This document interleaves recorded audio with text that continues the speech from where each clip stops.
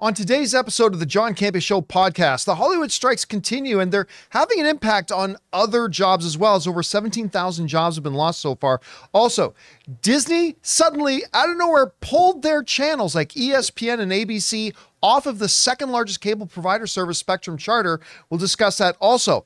Ron Perlman still insists he wants to do Hellboy 3 because they always planned it as a trilogy. And that Taylor Swift Eras Tour movie coming out, it's already destroying several major box office records, putting it on par with something like Avengers Endgame. We'll discuss in the whole bunch more. The John Campea Show podcast starts right now.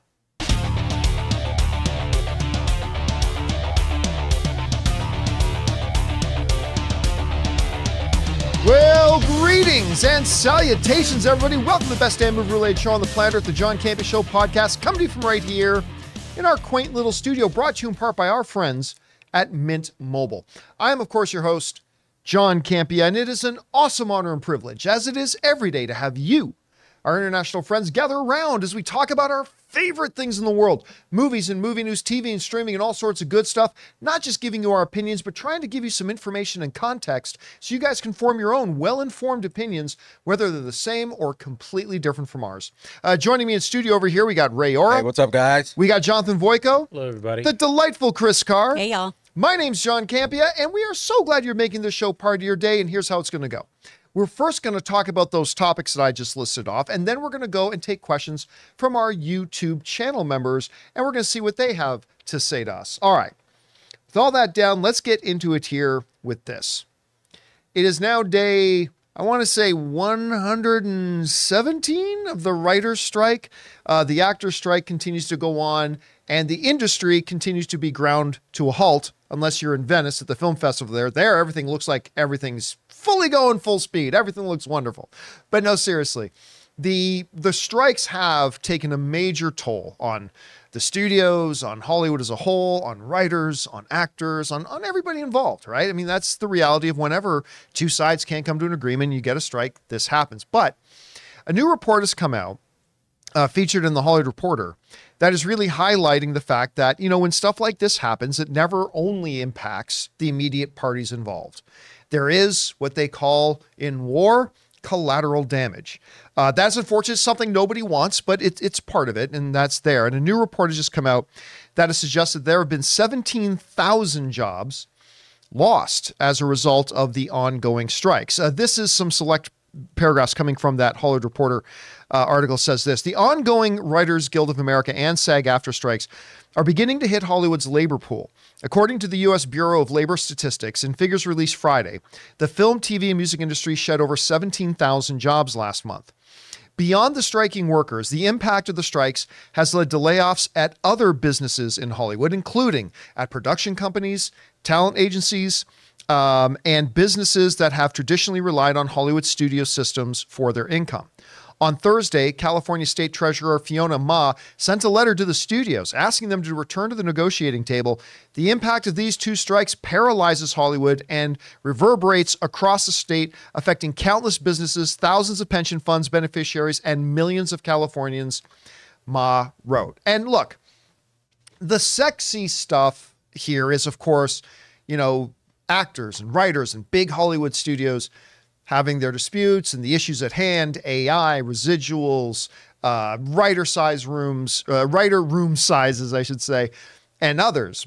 But it's important for us to also acknowledge, and I think this article does a pretty good job of it, of as these things go on, the industry as a whole and those industries connected to it are taking a serious beating. There are people who are not writers or actors or studio executives who have jobs relying on production being going and all that kind of stuff. And it's having a direct impact. The numbers also in the article went on to talk about how much money this has probably cost the economy at this point. So it's something that nobody is happy about. The writers aren't happy about it. The studios aren't happy about it. The actors aren't happy about it, but it's just a consequence of war, I suppose, and it's having an impact. And it's even has, like, even us around here, like when nothing is in production and no new deals are being signed, It's even difficult for us to sometimes, I mean, last couple of days we have a lot to talk about, but there are some days that there's not a lot to talk about. So even though we're on the way outside orbit of what's going on at the core of this thing, it's even impacting people like us. Anyway, Chris, as this thing has progressed and gone on, we get little glimpses of hope, and then we get massive dashes of reality, to be followed by little glimpses of hope, massive dashes of thing. I mean, I got really excited the other day just because, at least on the writer's side, it looked like the writers and the studios were at least talking again. I mean, that even if you're yelling at each other, they're at least talking. We finally saw the studios produce a counteroffer, which I have no idea why they didn't produce that a week after the strike began, but whatever, here we are. But the unfortunate reality is it's having an impact on everybody surrounding that. Do you think that this reality is something that the leadership of the AMPTP, SAG, the WGA, is this something that they're all cognizant of? Do you think that kind of lights a fire into them, understanding that there are people beyond just their immediate conflict? Or is this something that they all were just kind of cognizant of before they even began? And it's just like, it sucks, but that's a casualty of war. I don't know. How do you think it's being looked at? I personally feel, and obviously I have an inherent bias as always as a SAG-AFTRA member. That doesn't mean you're not allowed to have an opinion. But yeah, just always want to preface that when people are like, Chris isn't reporting facts. Of course I'm not. I'm reporting my opinion on the matter. I'm not a journalist either. So that was very professional. I think that SAG-AFTRA members and I think WGA members were very cognizant of this from the beginning of, yes, this affects everybody. And that solidarity we've also seen with other guilds and other unions, IATSE, everyone like that too, knowing that this shuts down the industry for all of us and it's going to affect all of us. And I do think that definitely puts a fire under all of us to get things solved. But if the AMPTP isn't going to counter with anything that actually is meaningful, then there's not much to do here. The AMPTP, however, I do think they have had more of a, well, of course this affects all of these workers, but we don't want to give them that 1%, 2% raise. It does seem very Ebenezer Scroogey right now but I want to dive in my money vault and I couldn't give any of you peasants anything. It feels like that. It feels like cartoon mustache twirling greed nonsense. There was a great op-ed piece in the LA Times yesterday from Mary McNamara talking about how the AMPTP really just needs to come to terms with, hey, look, you've hired all these PR firms. You're doing all this crisis management. You are spending so much more money than this should cost you by just giving in to a few things. And you're already the public villains. In a Gallup poll, 67% of Americans are on the side of strikes and unions as a whole. Now, that isn't a huge majority, but still, public opinion is going to the side of writers and actors and everything as well. This is also going to continue to affect everyone on a state level, too. Now, there's already precedents for this in states like New York and New Jersey, but unionized workers, when on strike, can qualify for unemployment. And a bill is being brought forward here in California to do the same. So if you're a Californian and you maybe aren't really keen on the actors or anything striking to begin with, your taxes could still be affected by our work. Restaurants are affected by this. Insurance companies are affected by this. Car rental places, all kinds of businesses here are affected at every level because of Hollywood shutting down. So something has to happen here because it's not just that the Bobs and everyone aren't making their money and we're not, having new content. It's that no one's making money, and that's going to affect us on such a huge level. We've got a really great, important economy that needs to be looked at should things continue like this. Let me ask you this, and because I'm asking Jimmy because I don't know what the answer to this is. So, like somebody like me, and I, for one, am super grateful that you're actually a part of SAG because you get to give us that perspective. Let me ask you this, though. Like from a writer's perspective, like a couple of weeks ago, the details of the AMPTP's offer to the WGA was made public. To outsiders, I'm not in the WGA, I'm not in the AMPTP. To some outsiders like myself, that deal looked pretty good. We haven't seen, have you heard, I haven't heard, this is a legitimate question, I don't know the answer. Now, have we heard, has the WGA countered again? Or has the WGA kind of just dug in their heels and said, nope, this is what we want and we're not compromising? I'm honestly not sure if they made a counteroffer. I do know the AMTP released a statement during what was supposed to be a media blackout that both sides agreed to. Right. Which is not a great look. It's not really. But I really mean, to good. be fair, and God damn it, I hate it when I have to say something on behalf of like studios. But to be fair, like people in the WGA constantly are in front of the microphone and they're constantly vilifying the AMPTP and they're constantly saying all this stuff. I don't know how it's unfair for the, AMPTP to say, look, world, we did make them an offer and here's what it was. I don't know how that's unfair, where it's completely fair that the WGA members can, or the leadership can constantly just talk about how evil and violent, that without giving specifics and without giving actual numbers, just saying, we're not being given enough. We're not being given this. Like, I think it's perfectly fair for the WGA to do that. I just don't see why it should be considered foul play for the studios to do that as well. I think the bigger issue was that it was a public statement being presented to the press with things when it was, hey, we're going to all sit down for a minute and cool off and talk about this. I think that was more of it, of the MTP going, yeah, of course, but we're going to jump ahead of this and try to get ahead of it. That's the part that's a little ick, for lack of a more professional term there. Maybe they are countering with something worthwhile. Maybe they didn't. I'm not sure.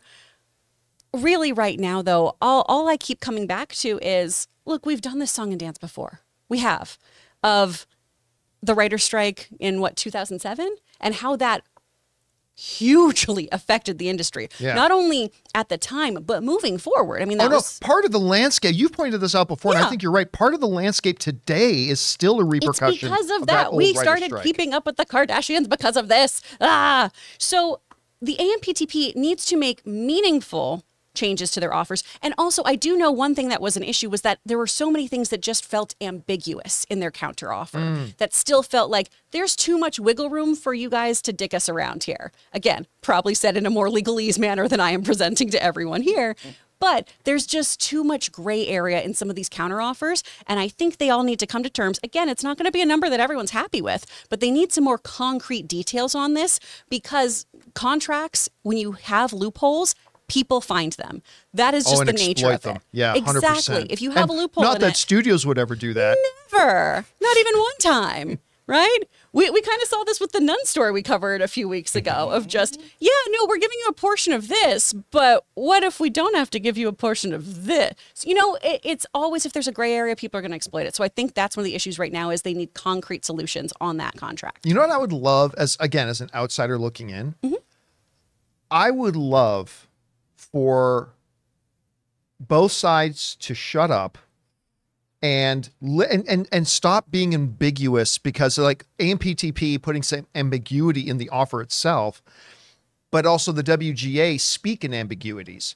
I would love for both sides to put forward specifics of what they're asking for. Like I get when I hear the WGA leadership, like, we're looking for more equity in this. Okay, no, but tell me specifically. We want 3.2% of this. Stop speaking in generality. Say exactly what it is you're looking for, so you can take the AMPTP's feet, put them to the fire, and have the AMPTP actually address the specific numbers that what it is that the WGA is looking for. And then just keep going back and forth and keep talking until you get to a number that, I like the way you said it, that you're both a little bit unhappy with, and say, okay, I brought this up before. This part still, I had this conversation with a friend of mine who's in one of the unions yesterday, and this part still really bothers me. These deals are only for 3 years. They're only for 3 years. And I don't understand why the AMPTP can't say, maybe there's 3 things they find completely unacceptable.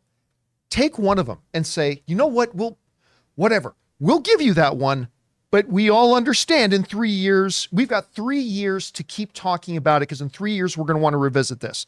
And let's keep talking over the next 3 years.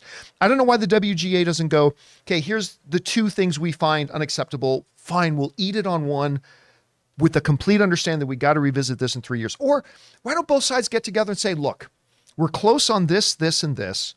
We're pretty far apart on this, this, and this.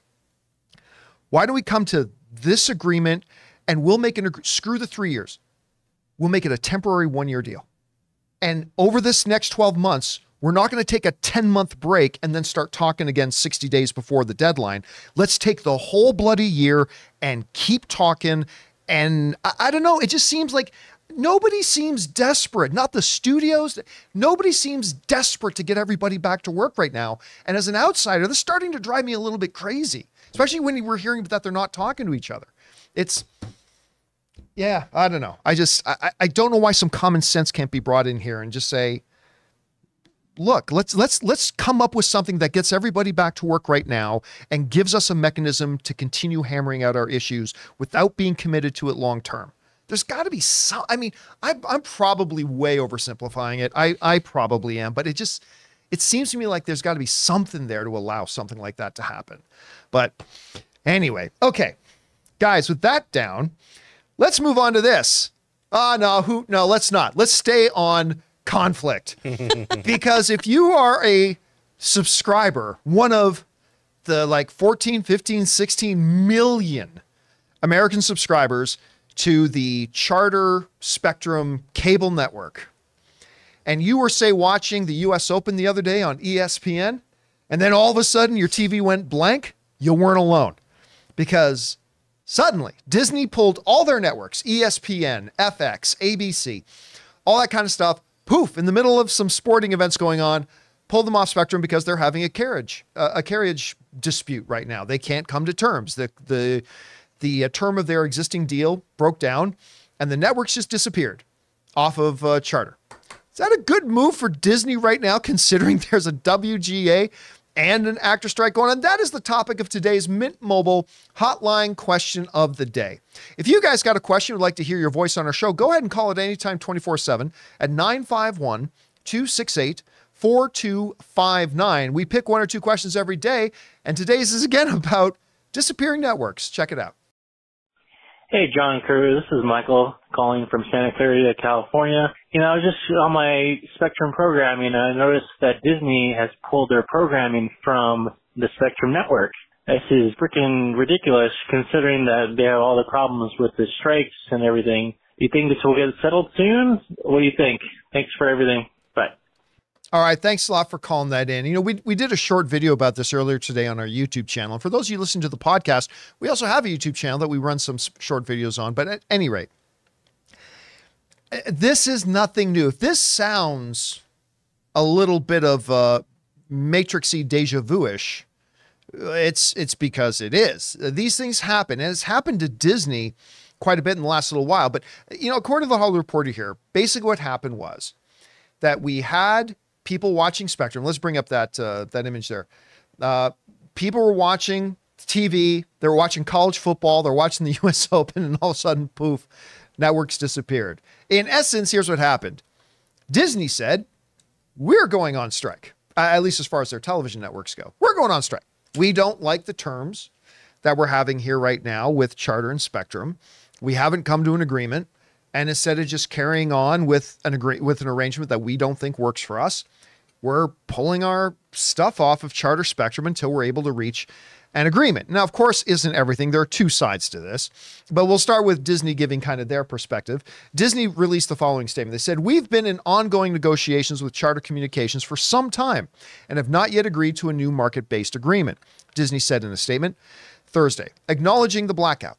Disney Entertainment has successful deals in place with pay TV providers of all types and sizes across the country, and the rates and terms we were seeking in this renewal are driven by the marketplace. We are committed to reaching a mutually agreed upon resolution with Charter, and we urge them to work with us to minimize the disruption to their customers. So that's their kind of thing. They say, look, we've got tons of deals with lots of providers, and we've got healthy deals with everybody. And what we're asking for is what we determine to be market value for what our content brings. That's what we want. Now, Charter will obviously, they've got another side to it. They're like, listen, we can't just have a system where costs and expenses continue to rise and rise, because obviously Disney wants more.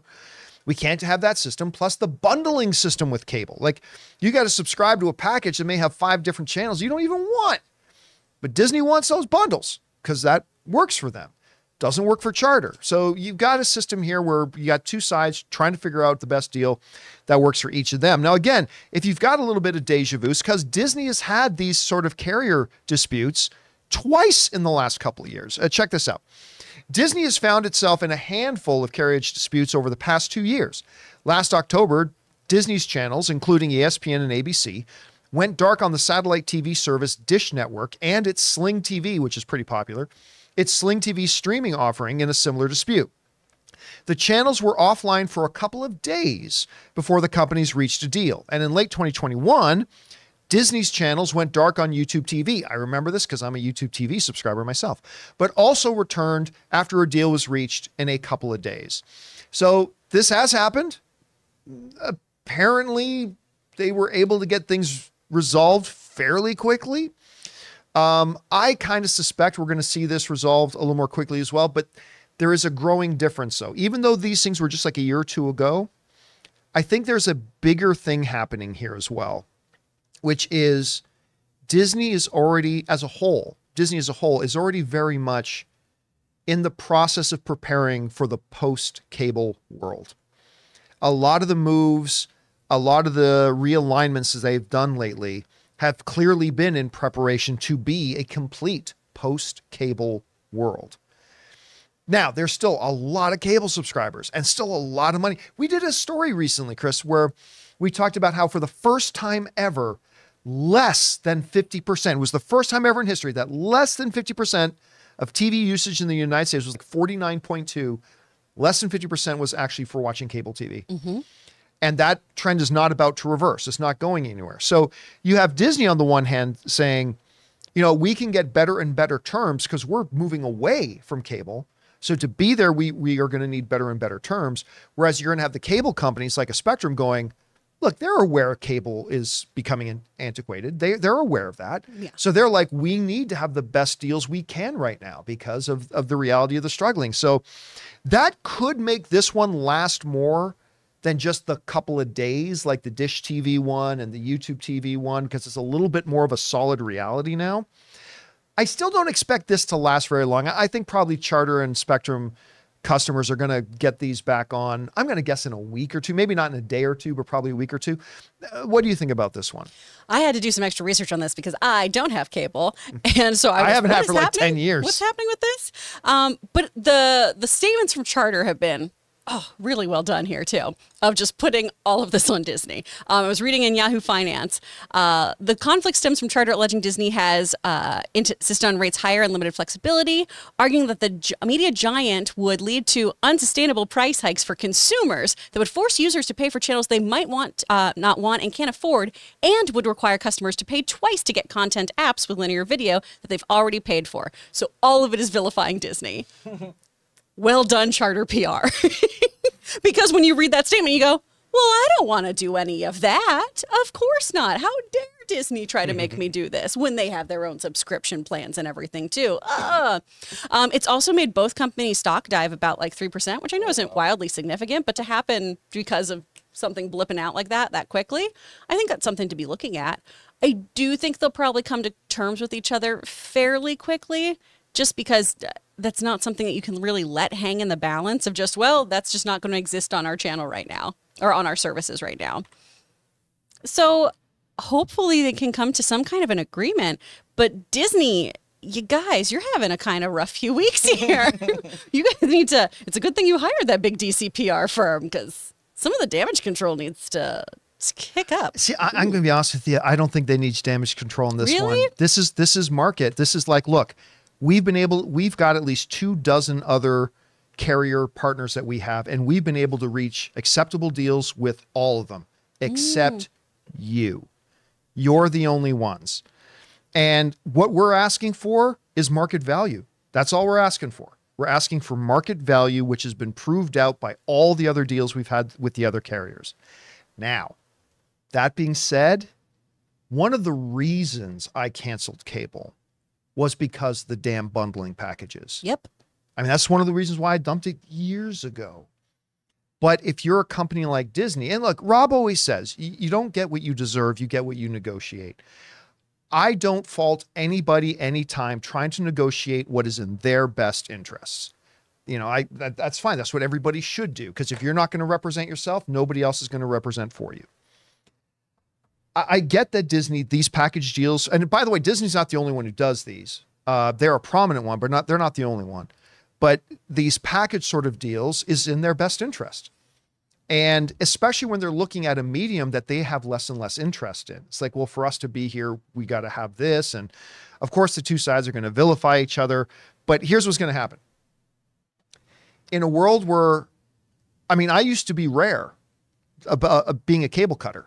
Like, you know, there wasn't a lot of us when I became a cable cutter. There are a lot of cable cutters now. Oh, yeah. And the number of cable cutters is getting quicker. And here's the thing that Disney knows and that Comcast knows. For all those millions of people who are on the fence about cutting cable, oh, I don't have ESPN on Charter now. I can't watch my college football, which in the United States is a massive, massive thing because ABC's in there too and all that kind of stuff. I think Charter knows that they can't afford this. They, in a business where people are kind of getting on their wagons and leaving as fast as they can, to give people more reason to leave is going to be something they simply can't do. And in an industry that is simply disappearing. Like, look, I know what I'm saying isn't fair. I know what I'm saying isn't fair. It ain't my job to say what's fair. My job is to say it the way it is. And I don't know that anybody disagrees that that's the way it is. And Disney recognizes that. And the other providers that are going to be dealing with these carriers recognize that. It's like, look, if you're going to hang on for the next 10 years, you're going to have this, and this, and this if you want to at least last. And I don't even know that they can last 10 more years. But it's going to be, this is why I think this will be resolved quickly. I think very quietly behind the scenes, they're going to, I don't think either side is going to move far off their position. I think they'll get like not halfway to each other, but maybe 5% of the way to each other. And then they'll just say, fuck it, we got to sign this. And then they're both going to put out this, because this is what happened with DirecTV and this is what happened with YouTube TV. They're going to put out a statement that's a totally kumbaya sort of, we were so pleased we were able to together reach this agreement to offer great value to our customers, and we were able to get the proper market value. They're going to sing about how everybody loves each other and everything's great. And of course, behind the scenes, they're like stabby, but I mean, that's okay as long as they put on a brave face. So I'm giving this 10 days. I think a little bit longer than the DirecTV one, a little bit longer than the YouTube TV one, but I'm going to give this one 10 days max. Now, this video is going to age very badly if we're on month 4 of this thing. And those clips are going to be playing of me saying 10 days max. Oh, well, it's happened. We'll see. All right. Listen, guys, we still got to talk about Ron Perlman and Hellboy. We still got to talk about out of nowhere, Taylor Swift is destroying box office records. That and a few other things. But before we do, we're going to take a quick second here and thank a couple of sponsors of today's episode of the John Campea Show podcast, our friends at Marine Lair and DraftKings. Guys, we want to take a second to thank the sponsor of today's video, Marine Lair. All of us as guys are always looking for shirts that look good, but more importantly, are comfortable. Now, I want you to imagine the softest thing you've ever worn, and that's Marine Lair. Marine Lair is the go-to brand for great fitting and stylish closet staples. Based out of California, where we are, Marine Lair clothes are that perfect mix of laid-back style that also looks and feels premium. And these t-shirts stay soft no matter how many times you wash them. It's time to invest in a wardrobe that will actually last. For a limited time, our listeners and viewers get an exclusive 15% off discount with the code CAMPEA at marinelair.com. Like many of you guys, when I looked at Marine Lair's website, I could tell how good their clothes looked. But it wasn't until I got my hands on them and actually put them on that I knew just how unbelievably comfortable they are, which for me is the most important thing. And guys, how many times have you felt that you were in between sizes when buying clothes? What's cool about Marine Lair is that they have in between sizes. You finally no longer have to make that difficult choice between medium and large and extra large. I think we can all admit that the perfect tee is hard to find, but look no further than Marine Lair. For a limited time, get 15% off with the code CAMPEA at marinelair.com. That's CAMPEA for 15% off your entire order at marinelair.com. Saving your closet one shirt at a time. We want to thank a sponsor of this video, DraftKings. College football fans, are you ready for week 1? DraftKings Sportsbook is hooking you up with a can't-miss offer to start the season strong. This week, new customers can bet just $5 on college football and score $200 in bonus bets instantly. Anything can happen in college football. Your team could go from unranked to dynasty mode in just a couple of years because change comes fast. The only thing that's a lock is the great offers from DraftKings Sportsbook. Life's more fun when you're in on the action. Download the DraftKings Sportsbook app now and use the code Campea. New customers can score $200 in bonus bets instantly when they bet just $5 on college football. Only on DraftKings Sportsbook with code Campea. The crown is yours. Gambling problem? Call 1-800-GAMBLER or visit www.1800gambler.net. In New York, call 877-8-HOPENY or text HOPENY 467-369. In Connecticut, help is available for problem gambling. Call 888-789-7777 or visit ccpg.org. Please play responsibly. On behalf of Boot Hill Casino and Resort, Kansas, 21 plus age varies by jurisdiction. Void in Ontario. See dkng.co/football for eligibility, terms, and responsible gaming resources. Bonus bets expire 7 days after issuance. Eligibility and deposit restrictions apply. And thank you to our friends at Marine Lair and DraftKings for sponsoring this episode of the John Campea Show podcast. All right, guys, with that down, let's move on to this, shall we? You know, I find most people who are fans of genre, most people have a soft spot in their heart for the Guillermo del Toro, Ron Perlman Hellboy movies. Not the David Harbour one, which, by the way, no fault on David Harbour. He did the best he could. That movie was terrible. But the Ron Perlman Hellboy movies have a real solid spot, have a really solid crowd following. Unfortunately, they never had a big following when it came to box office. Ray, can you look up for me the box office totals? I meant to look this up earlier. The box office totals for the first Ron Perlman, Guillermo del Toro Hellboy, and Hellboy 2. I think it was called The Golden Army. I think that was it. So many memes went around called Hellboy The Golden Shower. But the first one was 99 million worldwide. And then the Golden Army was 168. Yeah. I mean, let's call it what it is. Those are horrible numbers. Those are not sustainable numbers. And one of the big reasons why, even though those movies are beloved by those few of us who've seen them, they never got a third one is because Guillermo del Toro even just acknowledged there's no way the studio can make money if we make it because I need $200 million to make the third one the way I want. You remember that interview Guillermo del Toro did? Well, del Toro said straight up, I would need $200 million to make the Hellboy 3 that I want to make. And you haven't even had, I mean, barely the first two movies box office combined barely goes over that number. And so it was just never going to happen. And hence it never did. And then they tried rebooting it and the reboot was a bit of a failure. But listen, a lot of fans keep talking about it. And not just fans. Ron Perlman keeps talking about it. He has never wavered that he really wants to do one. And he's kind of ramped it up a bit, saying, look, this was always meant to be a trilogy. This comes to us from the folks over at CBR. Quoting Ron Perlman, he said this, if we were to make the third movie of the trilogy, I would love to do that. Yeah, Perlman said, noting how it would have been a continuation of his prior two films rather than another reboot. It was meant to be 3 movies. So I would go back and do it if we could finish the trilogy.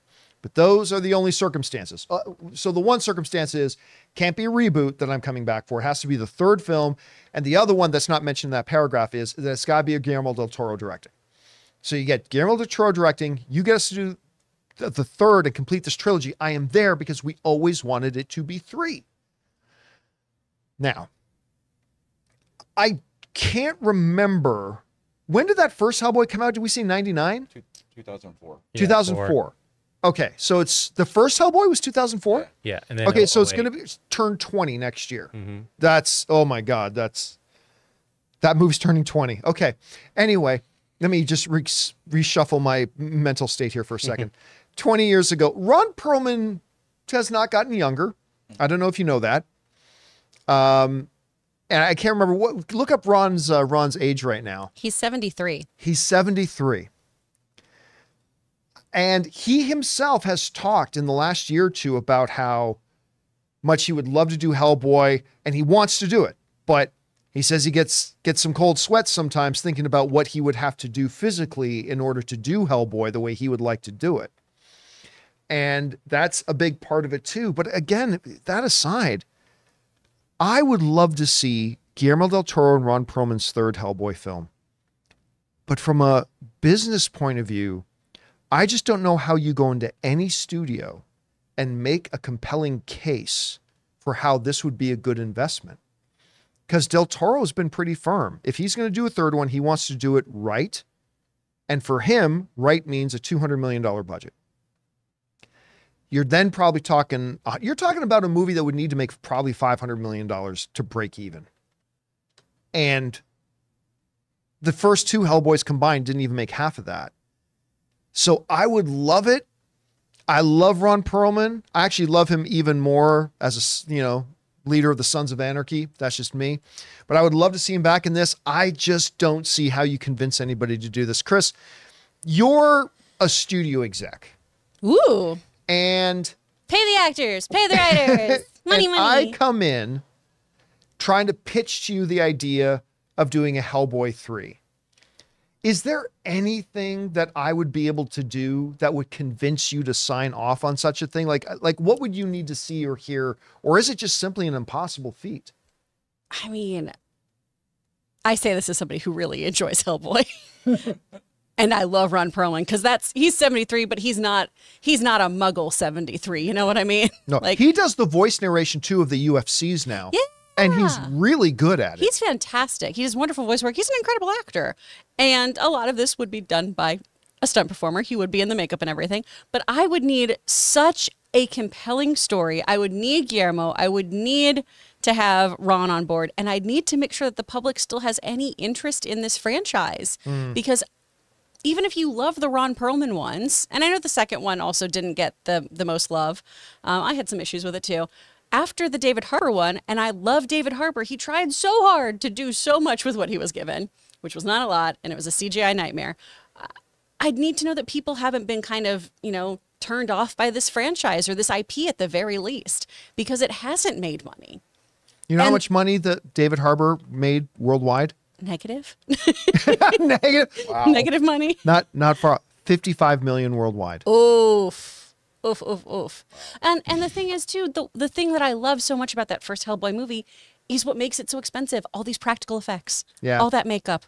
All that wonderful Doug Jones work, And that's what I would be sold on, but it's so cost prohibitive. So I don't know if you could greenlight something like this without huge public interest or so much, funding going into it from the get-go from other people. I mean, it's just a money pit. Speaking of Doug Jones, you see the newest episode of What We Do in the Shadows? No. Oh, I'm Doug behind. Jones returns. Oh, good. Okay. Doug Jones returns in the newest episode. Anyway. He's so talented and so nice. He's so sweet. So good. I mean, I wish they had allowed him to keep his voice as Abe Sapien. Don't get me wrong. Niles from Frasier did a very, very good voice. Very, very good voice for Abe. But I think Doug Jones could have done it justice. He was the man in the suit. Anyway, guys, what do you think? I just don't see any reality in which this could actually happen. I don't know. Do you guys think there is? Why don't you jump into the comments and let us know? I just forgot about the end of Hellboy 2 as well. If we had the third one, then we'd have to have Liz and Hellboy have kids. Oh my. Well, it depends on which direction Del Toro would want to go in. Yeah, but still. All right. I don't love that. With that down, guys, let's talk about this, shall we? And I know a lot of our audience doesn't really care a lot about Taylor Swift. I get that. That's fine. But you got to put that aside for a second, and you got to wrap your heads around history is being made right here, right now. There's never been anything like this. Okay, so for those of you who might be behind a little bit, yesterday, out of nowhere, they announced that Taylor Swift's Eras Tour is going to be converted and has been converted into a concert movie, and that on October 13th, they're releasing it in theaters. And it's they filmed the Los Angeles one, or one of the Los Angeles ones that was done at SoFi Stadium just a few weeks ago. And October 13th, it's coming. They bypassed all the studios. They financed it themselves. They're the main distributors of record themselves. And they're working with AMC Theaters as their distribution arm in this, bypassing all the major Hollywood distributors, all the major Hollywood studios themselves. And we opened up ticket sales websites. And Chris, you weren't here for this, but we were going, oh no, you were here. I was We here started yesterday, going through the AMC app and we started looking at all the theaters and they sold out, sold out, sold out, front row only, sold out, handicap seats only, sold out, front 2 rows only. Like, it was nuts. Listen to this. This is from Variety. They wrote this. Separately, the ticket service. Now, we're going to talk about AMC in a second here. But right now, we're going to talk about Fandango and listen to what they are comparing the sales numbers of this to. The ticketing service Fandango reported that the Eras Tour has broken its record for the biggest first-day ticket sales for 2023, outdoing Barbie, outdoing Mario Brothers, outdoing everything. Without giving specific numbers, Fandango says that pre-sales rank amongst Avengers Endgame, Star Wars The Force Awakens, and Spider-Man No Way Home at similar points in the cycle. Now, the main theater carrying the Taylor Swift Eras Tour is AMC Theaters, and they reported that this Taylor Swift movie has absolutely violated the current existing all-time one-day ticket sales record. The current holder of the all-time one-day ticket sales record was Spider-Man No Way Home for AMC Theaters. That sold $16.9 million in tickets on its first day of tickets being available. That was AMC's all-time record. Taylor Swift just bitch slapped that record. Broke it by nearly $10 million, selling $26 million worth of tickets in the first day. Sorry, Variety specified. They sold $26 million in tickets in the first 3 hours. In the first 3 hours. All-time record, 16.9 million. Taylor Swift just sold 26 million in the first 3 hours. We got a month and a half before this movie hits theaters. We got a month and a half for more and more screens being added, more and more of the Swifties getting out there and buying their tickets. Chris, my first reaction when the news broke, we did a video about it within the hour of it coming out, and I told everybody, I said, you are naive if you don't think this is going to sell a lot of tickets. Mm-hmm. But I also said, now don't get me wrong, this isn't going to like have a $75 million opening or anything, but it's going to sell a lot of tickets. Oh no, I was wrong. This thing's going to blow past the $100 million mark. I'm willing to put some money that this is going to be the biggest opening weekend of the year. I think the current holder is Barbie at like 163 million opening weekend. 68. 168. Yeah. Thank you. $168 million opening weekend. This is not going to have as wide a release. And I think it's going to break that record. I mean, Variety's saying it could break 100 million opening weekend. Sorry, 62. 162. Okay. Excuse me. I was still off. I was off by one. The Variety's saying this could break 100 million. I don't think they understand. This is what happens in movie theaters. Theaters get sold out. They look at their other theaters, say what's not selling. Okay, we're going to take out that screening of that movie and put another Taylor Swift screening in that screen. And then they've done this before with Marvel films. They've done it before with Star films. Believe me, they'll do it with Taylor Swift. And look, when you got Fandango, who's not even the primary ticket seller of this, saying, this thing is on the level of Avengers Endgame and Star Wars The Force Awakens in terms of initial ticket sales. When AMC is saying, oh yeah, our one-day ticket sales record just demolished like it was nothing. $26 million. Chris, listen, again, I want to encourage our listeners and our viewers. Put aside whatever it is you think of Taylor Swift. It's irrelevant. This is some Hollywood history kind of stuff that we're talking about. Like these are numbers that are confounding. And don't underestimate just how big this thing could end up being. Anyway, Chris, you're a whole bunch of numbers, whole bunch of facts coming out here, records falling. What is standing out to you the most in this as you're looking at this? The 3 hours. That's how long it took Gilligan to get lost. Look what she did. That's how long it took Oh my Gilligan to get gosh. lost. She's doing amazing stuff. I mean, she's the top grossing artist in the world. The Eras Tour has made $1 billion. Her tour is in the $1 billion club. They say by the time the tour is done, it's going to make $2 billion, Yeah. the biggest tour in the history of music. So for this film to have this kind of opening, I mean, of course it does. Because look at how people just flock to her shows. And not everyone could. I already got my ticket to this movie. It's for my friend's birthday. Hell yeah, Tiffany. We're going to be in row F having the most fun time. It's going to be great. The red one, the red dot. That's right. Chris right there. But I think you just think of all the people who couldn't afford to get to this show. And now, for a mere $20, you get to have the Taylor Swift concert experience with your buddies. Again, it goes back to the Barbie phenomena. This is going to feel like an event. This is going to be a big to-do. Theaters are capitalizing on it with their, custom collectible buckets of popcorn and their cups for drinks and everything. There's going to be merch for you at the movie theater for this concert. Movie theater owners know that this is going to be huge. Taylor Swift knows this is going to be huge. And all she had to do was do a quick little Instagram post. Hey, friends, you can go see the Eras tour now. Go get your tickets. Bye. I'm actually going to print some Taylor Swift shirts, and I'm going to stand in front of the sell theater. them And I'm going to sell them like it's our actual concert. It's just Honestly, gonna Ray, you would make bank. This is a great idea. And here's the other neat thing. I was reading the Hollywood Reporter. The studios are pissed. Oh, I'm sure. And here's why. And you know what? Good.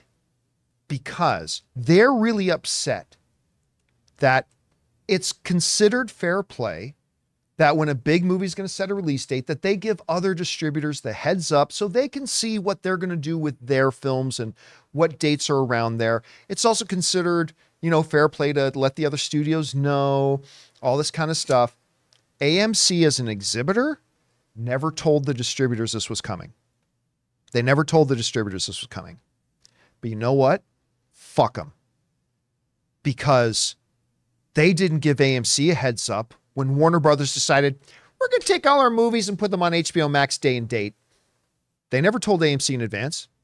When Universal was putting out Trolls 2 and they decided to pull it from theatrical release and just put it up on streaming, they never give AMC a heads up. They never did that.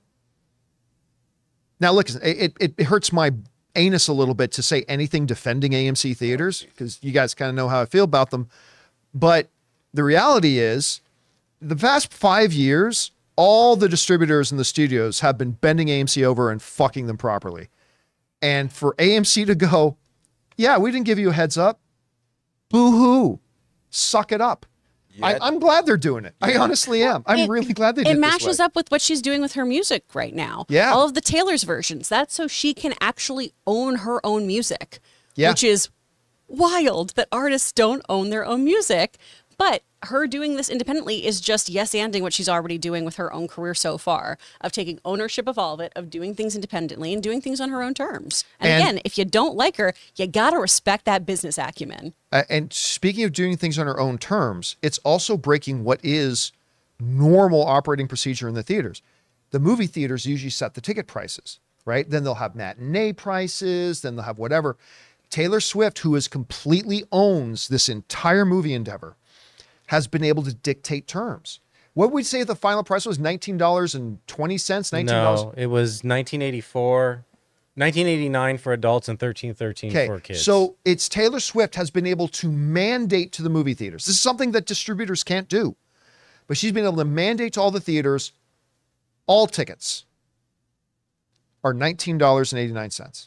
Like the title of her album. Unless it's No, is that the title it was of, on purpose. Wait, what? That's the title of her album? 1989 It was one on of her purpose. albums. Yeah. 1989 was on purpose. I suddenly love it. I suddenly think that's awesome. So I don't know what 1313 has to do. Maybe she likes that number, but I think 13 is her favorite number. okay. So that was hers for the kids. for kids, right? So all movie theaters, you want to carry this, great, but you're all paying, like you're all charging this. And this is why, because somebody wrote in yesterday asking, wait, I was going to get a ticket, but they said I can't use my AMC A-list. The reason you can't use your AMC A-list, or if you're a Regal Unlimited subscriber, the reason you can't use your Regal Unlimited is because here's what happens. When you use your A-list to get a movie ticket, what the movie studio does is, in terms of accounting, they count that as a $10, it's 10 or 11 bucks, whatever. We'll just say 10 for argument's sake. They count that as a $10 movie ticket purchase. And then they remit money back to the distributors and the payment based on a $10 movie ticket purchase sale. Taylor Swift has said, no, you can't do that. All the tickets sold are $19.89. So you cannot apply your theater loyalty programs. This is a special thing. This is thing I'm in control of, and we're doing it this way. And Chris, you're right. All it took was for this girl to get on Twitter or Instagram, put on one Instagram post, say, hey guys, I got this thing. And AMC, I couldn't get, remember guys, I was trying to get my AMC website to open. I couldn't even get the AMC website to open. The app seemed to be working, but I couldn't get the website open. Again, $26 million for AMC theaters alone in the first 3 hours when their previous record was Spider-Man No Way Home, a movie that made almost $2 billion at the box office, only managed to make 16.9. And we still got a month and a half. And I want everybody to remember this too. Spider-Man No Way Home, everybody knew this movie was coming for a year. The buzz was building and building and building, and then they announced the ticket sales date, and we even had Ticket Watch. Yep. Remember that, guys? Me and Ray did Ticket Watch because everybody knew they built up for a year to this big day of the tickets for Spider-Man No Way Home going on sale. Nah. Taylor Swift just said, oh, we got a movie. Tickets aren't on sale today. Maybe they need Taylor Swift to be the speaker for the WGA and the Screen Actors. Maybe. Don't submit to Taylor, maybe. I don't know. This is like crazy stuff. And I have no idea how big this is going to be. I have no, they got a month and a half to buy more tickets. Man, she's ruling the world right now. It is absolutely nuts. And hey, you know what? Hats off. Yep. Hats off. The little Frank Sinatra in there. I'm doing it my way. And, it's working. It's really working. She's going to be so stupid rich. Anyway, guys, question is for you. What do you think about this? She's already destroying some box office records with ticket sales that even Fandango is saying is in the neighborhood of Endgame and Star Wars The Force Awakens with no build up to ticket launch day or anything like that. This is kind of ridiculous. Whatever you guys think, jump down to the comment section below and let us know your thoughts. All right, listen. With that down, guys, we're not going to go over and start taking some of our YouTube channel members' questions. We're going to get through as many as we can. But before we do, we're going to take another moment and thank another sponsor of today's episode of the John Campea Show podcast, our friends, my mobile service provider, and they should be yours, Mint Mobile. Guys, we want to take a second to thank a sponsor of today's video, Mint Mobile. Signing your life away to a big wireless provider is kind of like being trapped on a roller coaster from hell. Sure, it looks like fun at first. They probably even threw in a free phone, but now you can't get off. Month after month of insane bills and unexpected thrills, like overages and surprise fees. If that sounds like your current big wireless plan, it's time to get off the ride with Mint Mobile. For a limited time, wireless plans from Mint Mobile are just $15 a month. That's unlimited talk, text, and data for just $15 a month. You guys know before I came to Mint Mobile, I was paying triple what I am paying now on the standard big wireless plan, and I will never go back. All plans come with unlimited talk, text, and high-speed data delivered on the nation's largest 5G network. Use your own phone with any Mint Mobile plan and bring your phone number along with all your existing contacts. To get your new unlimited wireless plan for just $15 a month and get the plan shipped right to your door for free, go to mintmobile.com/Campea. That's mintmobile.com/Campea. Cut your wireless bill to just $15 a month at mintmobile.com/Campea. And thank you to our friends at Mint Mobile for sponsoring this episode of the John Campea Show podcast. All right, guys, with that down, let's get over to our beloved channel members and hear what they have to say and what they want us to talk about. So, Chris, what do we got up here first? From Giggy. Hi, y'all. Ashamedly, after years of religious viewing, I've only just subscribed. You're my go-to every day when I'm on my treadmill wishing I was doing something else. Whilst watching the piece this week on The Highlander, I thought, this is also your favorite film, so why on earth are you not subscribing? So here I am. Keep up the amazing work, the content, and the drive to keep things fresh and new. What's really strange is they're a member. But that's probably what he meant by subscribing. Probably meant subscribing to membership. Yeah. Thank you so much, man. I appreciate that. And I'm glad. I don't often come across people that say that The Highlander is also one of their favorite movies. Again, that's the one movie on my top 10 list that when people hear it, they go, wait, what? What? The one with Sean Connery? Yeah. One of my all-time favorite movies. Can't wait for Henry Cavill to be the new Highlander. Very excited. All right, what's next? From Aaron, hey crew. Here's something slightly interesting. Paul Rudd was the least famous of the entire cast of Friends back in the early 2000s. Yeah. But now Paul Rudd is the more famous one, and yet he's worth less than all of them. Here's the Residuals, thing. baby. If you had a big show, it's the old model, yes, but the old model paid well. You had a show that could last more than 3 or 4 seasons. It would go into syndication and you would make money hand over fist if you were one of the few that got to be lucky enough to be in a show like that. Like the cast of Seinfeld, they are all ridiculously wealthy. I loved hearing Elaine, why am I freezing on her name? Dreyfus. Julie Louis-Dreyfus. I heard an interview with her. She goes, the reality is I'm embarrassingly wealthy. And it's true. They make millions a year just from the residuals of Seinfeld. And the Friends cast, probably more than anybody else, they are all stupid wealthy. Like stupid wealthy. And again, and so you can understand, I think, when a lot of actors look at that, a lot of people say, well, of course, I want a piece of that too. Streaming is a different world. I don't know, but it's like, yeah, Paul Rudd is bigger than all of them. But he doesn't have probably 1/3 of their net worth of those guys at all. All right, what's next? From Matt, hey crew. Have any of you seen Ozark on Netflix? I've been watching it with my dad. We're on season 3. It's so damn intense and makes you think, who can I really trust? It's crazy. I tried because I really like Jason Bateman. Like my wife and I, Ann, we both love Jason Bateman. So we're like, we got to check this out.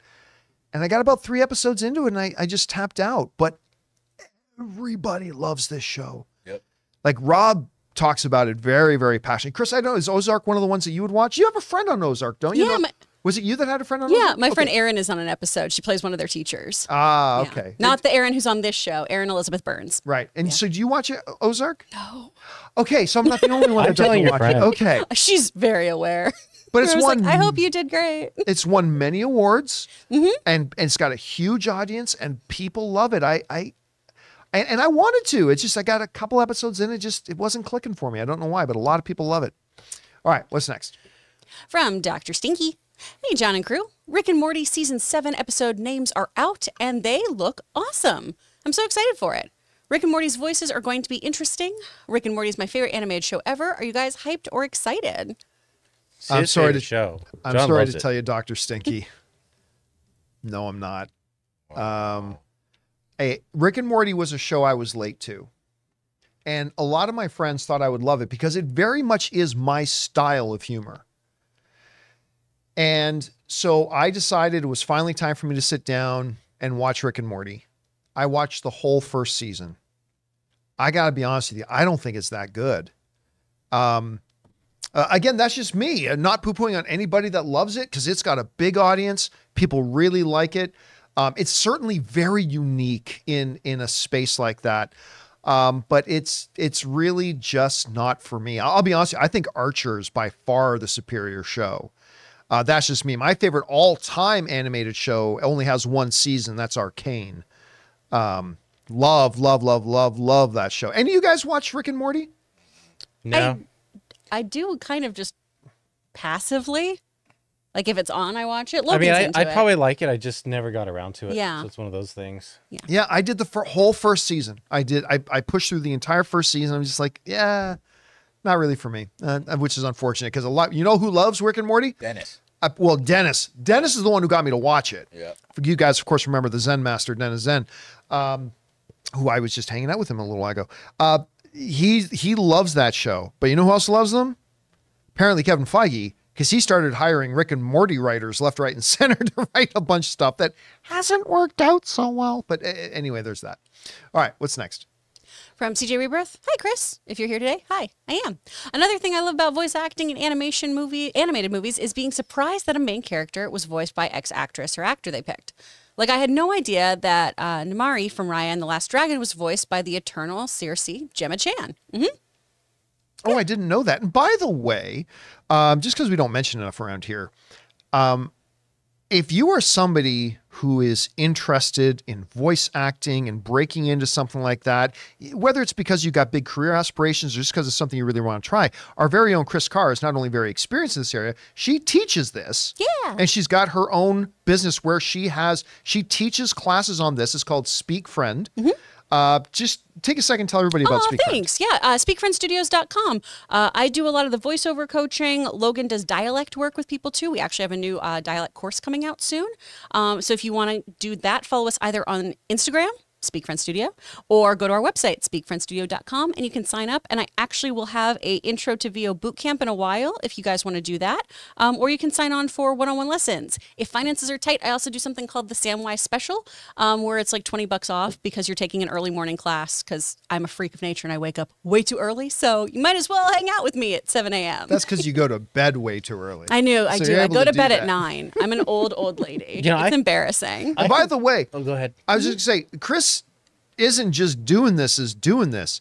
Her resume in animation, video game, voiceover work, I mean, there's not much better you can do than thank if you want to learn it's this a stuff. lot of commercials, because every now and then someone's like, Chris Carr, what has she even done? And I'm like, I do commercials. Those don't go on IMDb, my guy. But cool. Yeah, and a lot of commercials. Yeah, thanks. All right. With that down, let's go on to the next thing. What's our next question? Red One Real Talk. Hey, crew. Did any of you end up finishing his Dark Materials? The last season aired in the fall, and it was a sad farewell for what began as a promising beginning for Daphne Keane to carry the load of a show. The reveals in the last season and answers to the series mysteries just felt underwhelming. Not sure if it was the same in the books, though. Listen, Daphne Keane, James McAvoy, who I adore James McAvoy. And obviously Daphne Keane with her work in Logan. And by the way, she's going to be in The Acolyte as well, the Yeah. upcoming Star Wars show, The Acolyte. God, I wanted to like that. Ruth Wilson's in it. She's amazing. I didn't actively dislike it. Not at all. I watched the first 2-3 episodes, and then it was about 3 weeks later I realized, oh, I haven't watched the next episode. But I don't feel really motivated to. And yeah, again, I'm not crap talking on it. If there are people out there who really like it, and that's great. Again, it's just one of those ones that, wasn't for me. You know what I got to start watching, though, that everybody's telling me about? The new Taylor Sheridan series, Something Ops Lioness. Oh, yeah. Oh, yeah. That is supposed to be like the guy who manages our sponsorships and stuff like that. Like, he thinks it's the best thing on TV right now. So with Zoe Saldana, so I'm very, very keen on watching that. Yeah. But, Anne got back. We had to get caught up on Winning Time. Oh, how good was that episode? And it got caught up on What We Do in the Shadows. And then I got to get to Warrior. So I got to get Lioness, and then I got to get to Warrior. All right, what's next? From Jay Superboy.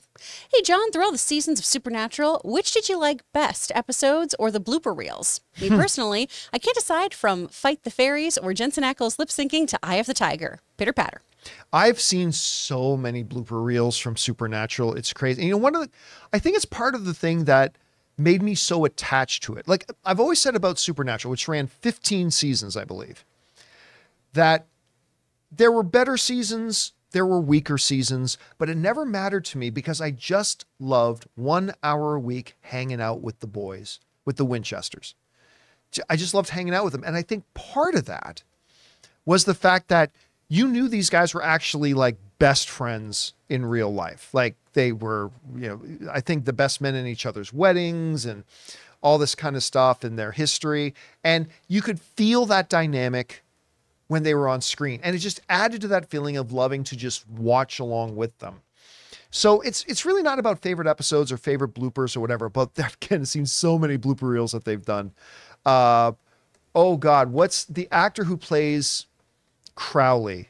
I think it's something Strong. Mark Strong? Mark. Yeah. Wait. No, that's not Mark right. That's a Strong's different guy. That's but a different it is one. Mark something. Yeah. Shepard. I want to say Mark Shepard is his name. Check. I think plays Crowley, one of my all-time Mark favorite Shepard, yeah. One of my all-time favorite characters on television. There's some bloopers with him in it that are just awesome.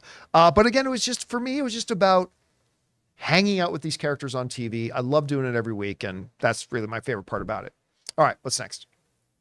From James Wheeler. Hello, everyone. I'm so excited. Next week, I'm going to Las Vegas for the first time Nice. in 4 years. My wife's first time. Do you have any recommendations? Well, I'm going to be in Vegas next weekend. Oh, fun. Anne is going to go see Ed Sheeran. for the 8th time or something. Damn. Anne loves her ginger singer. She loves Ed Sheeran. And actually, I love Ed Sheeran too. What's not to love about that? He is a supremely gifted musician. He's just incredible. So I'm not going to the concert, but I'm going to tag along. We got a couple of our other friends going with us as well.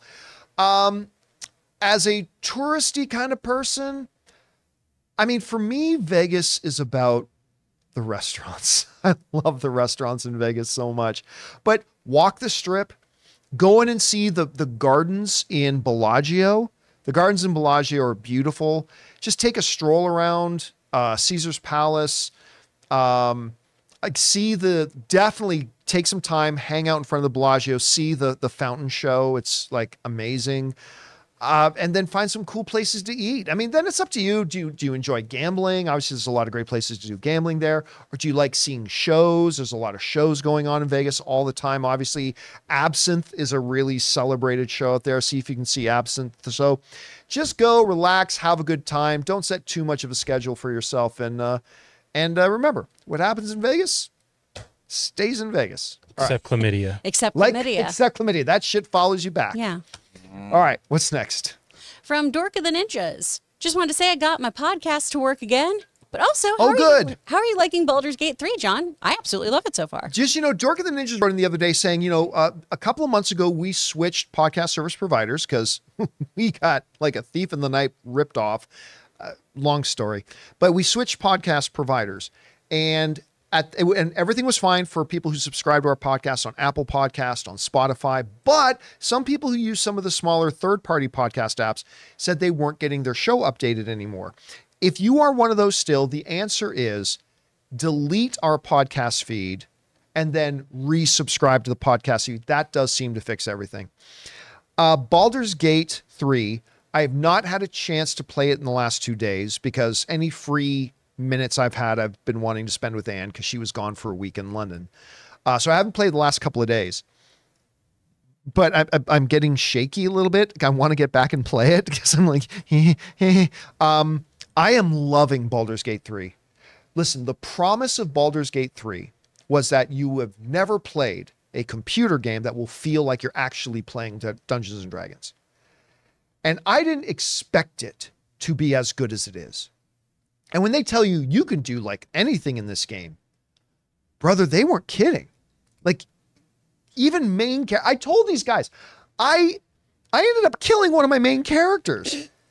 And in any other game, it's like, well, your game's done because this character is needed later on. But like the game just goes, okay, this character, which is going to be real vital in this one storyline, you got 500 other storylines you can go do. Obviously, you can't do those ones anymore, but now you can do these ones. And it's like, it's just incredible. How they made this game is absolutely beyond me. It's absolutely beyond me. If you haven't tried out Baldur's Gate, there's a learning curve to it. Yes, there is. But it's also intuitive at the same time. Give it a shot. I'm having a blast with it. All right, what's next? From Woodcut Art. My friend was telling me there was a camera guy and drone filming the Beyonce concert here in the Bay Area. I wouldn't be surprised if they come out with a documentary to show in theaters soon after. I haven't watched the Taylor and Beyonce concerts, but this is a good way to check it out with the fans who'll watch it again. Chris, you said yourself, we were talking before the show started, and I think you were the one who said, Beyonce can do this. Was that you? Yeah. Mm-hmm. I mean, this is what I was saying. I think I said this to Jonathan before you got here.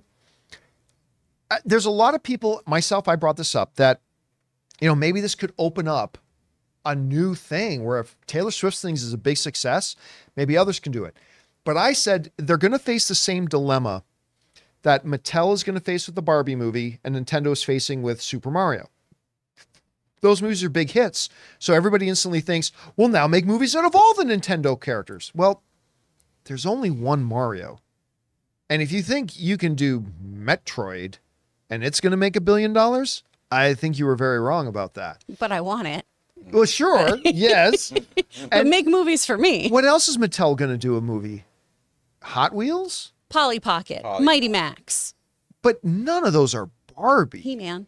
Right? He-Man. And the thing is, okay, big concert video works, but you're literally talking, honestly, about the biggest musical tour in the history of musical tours. And there's only really one Taylor Swift. Beyonce might be the other name. Beyonce might be the other name. And I was telling Jonathan, like maybe 7 years ago, Coldplay could have been an option.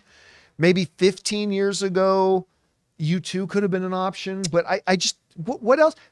Drake, maybe? I mean, I don't know. What other names could actually come anywhere close? Bad Bunny, maybe? No. Bad Bunny has a huge following. Yeah, so, but other than like 2 or 3 names. No, Just Ray. stop saying names. There's nothing that's gonna touch Taylor Swift. It's over. But I was going to say, The passion of her Taylor and followers. Beyonce. I'm sorry. Yeah, I don't know Just- that this is an outlier more than a new trend, but I don't know. Maybe they can find a way to make it work. You know what? Maybe they could gauge it by the numbers of the actual tour and then decide, like, oh, this is so big. Like, I mean, they were recording this before it even came to theaters, right? It was going to be released on this, right? That's why they had the camera guy there at one of the concerts, because it was probably going to be like a home release of the tour, right? Oh no, they shot this planning. They For hired the- a director for it, the whole bit. Yeah. Oh, okay. They just didn't let the rest of the world seemed know. like they just said, hey, let's put this in the theaters like yesterday. Like they just planned it No, yesterday. but it wasn't long before they started the tour that they actually put the plan in place. Oh. Which, by the way, side note, I don't know how I never saw this. I was thinking about the question about what other bands, musical acts could do something like this. And I don't know why, but I went down this rabbit hole. I thought Metallica, but of course they did do something like that. Didn't work out nearly as well. But I came across a video from 2 years ago, and I don't know how I've never heard of it and I never saw it. It was Lady Gaga singing with Metallica. And it was one of the coolest performances I've seen. It was really good. So I when we're done the show, I'm probably have to go back and finish I was going to watching say, that video. Googling now. Yeah, Metallica, Lady Gaga. The performance is incredible. All right, we I got thought it was time good for when like she sang with the Muppets. Shit. All right. we got 2 more. What's next? From Alan. Happy Friday, Campea crew. I've been rewatching Modern Family. Nice. Phil Dunphy might be my favorite dad. He is so great. Do you guys have any favorite TV or movie dads? Have a great weekend. First of all, Modern Family is one of the sharpest written shows, comedy, like ever. It's not my all-time favorite comedy, but the writing of that show never ceased to amaze me. It was always fantastic. And yeah, the Phil character is so great. He is a great TV dad. Man, there's a lot of all-time great dads, whether you're, Mr. Keaton or whether Uncle you're Phil. What's that? Yeah, Uncle know, Phil. I just Uncle Phil? realized that Uncle Phil's Uncle a great Phil one. voiced Shredder in the TMNT old 80s cartoon. Really? Yeah, that's Really? Uncle Phil Great job. doing Shredder. How does one just realize that? I Because never would have known that. because something popped up on Instagram where it's like it showed all the actors doing the Right. voices of TMNT. Oh, that's Right. funny. and then I'm like, oh my god, Uncle Phil did Shredder. It's in that Turtle Power documentary. Oh, that's awesome. I love knowing that. That's That's terrific. very cool. All right, one last one. What's next? From, Matt says hello. Hey, John and crew. Just to let you know that I can't watch Ahsoka without thinking about the amount of time she folds her arms. Yeah, there's a lot of arm folding. You guys are gonna realize that she's holding like 17 lightsabers under there. That's why they just keep falling. Maybe she's She's just like cold. the Groot of the Star Wars Yeah. world. Maybe Ahsoka's just cold. I mean, her robes are pretty thick, so maybe she's just Maybe. always kind of chilly. I mean, that could be it. So Anne watched the episode because she was behind on the third one. She'd come back from London, and yeah, I don't know. What? What happened? What'd she say? You It's know, the best episode ever. I'll save that for later. She did comment about how short it felt. I mean, it was pretty short, but I don't know. Maybe, I've heard some things that maybe the future ones are going to be a bit longer. We still got 5 episodes to go. I am still, the one thing that's starting to bother me, and who knows, because maybe he'll pop up in episode 4, but on Tuesday, at the end of Tuesday, we're going to be officially halfway through the series. All the marketing for this show has been Thrawn, Thrawn, Thrawn, Thrawn, Thrawn, heir to the Empire, Thrawn, showing the guy, blah, blah, blah. At the end of the next episode, we're going to be halfway through the series and we have not seen Thrawn yet. It's been like promising Thrawn. I don't want to have one of these Mandalorian end of season 2 where like, Luke shows up in the last 5 minutes. I hope that's not what they're doing here. And maybe they're not. Maybe Thrawn shows up in episode 4, which would be awesome. But you've been pretty heavy on the Thrawn stuff, and we have not seen any Thrawn. I feel like Dr. Ian in Jurassic Park's like, hello, we are going to have some Thrawn in this show that you've promised a bunch of Thrawn in at some point. I would yes? love for them to locate him, and then the ship just accidentally crashes into the other ship, and they kill Thrawn right away. And And then the credits. And thus go up. endeth the career of Thrawn. well, we know he's not going to die because apparently he's going to be the big bad guy in the Dave Filoni Star Wars movie. Oh, So we'll Yeah, so that we'll see. one? Yeah. that imaginary movie. Yeah. All right. Last question. Let's do one more. Sure. From Kevin. Bought the fiance Taylor Swift movie tickets. Now she's planning on making an outfit for when we see it. Oh, yeah. You have to have an elaborate outfit for I the had Eras said, tour. like, much like the Barbie thing, people are going to Yeah. be dressing up for They're this. gonna absolutely. bedazzle everything. Yeah. I remember when I went to an early fan screening of the first Sex and the City movie so I could review it. I had never seen a Sex and the City TV episode, but I went. I've never seen anything like it. It was 95% women in the theater, but they were all decked out. And in doing a quick survey, I went around, talked to a number of them, and like almost everybody I talked to specifically went out to buy new shoes to go to this movie in. Because I guess that's a big thing in Sex and the City, shoes, I guess. I don't know. Yeah. So, and then when you see the Barbie stuff, and before anybody starts criticizing the women who go to Barbie and dress up or go to these things and dress up, I've seen you in your fucking Incredible Hulk makeup, okay? I've seen you dress up as Captain America looking ridiculous. I mean, I think it's awesome, but let's admit it, we Or look painting ridiculous when like we do, right? your chest and tummies for sports. Yeah. Let's not make fun of people then who go dress up for this Let stuff. everyone have fun. I don't know, You're going to see people a are lot of Do girls. it. You know Think what? that way no You more. know what? No. You put it that way? No, I'm not letting anyone have fun anymore. You're going to see a lot of girls dressed. This is going to be an event. I'm going to be one of them. And Ray pointed out, probably as a sub business, nobody's going to make more money out of this Eras tour as a sub business than AMC's MacGuffins. That's the name of the bar Yeah. in the Man. AMC theaters. Yeah. Well, we're gonna Well, have all they're gonna ages. have- We're gonna have all ages of. Oh yeah, Yeah, for so- sure. And they're going to have their And they're all going to be drinking. their custom like Swift drinks or whatever, you know? Yeah. Because they make drinks for their different movies that Yep. they do. Yes, they do. And guys, that'll do it for today's installment of the John Campea Show podcast. Thank you so much for being here, making this show part of your day. Big special thank you to our YouTube channel members. Number one, just for being channel members and being supportive of what we do, but also for submitting those topics and giving us some fun things to talk about. I want to thank everybody in the room with me, Ray Ora, Yep. See ya. Jonathan Voico. Later. Chris Carr is going to be hosting Open Mic a little bit later this Yeah, afternoon. come hang out. And to all of you guys, thanks so much for being here. My name's John Campea, and until next time, my friends, bye-bye.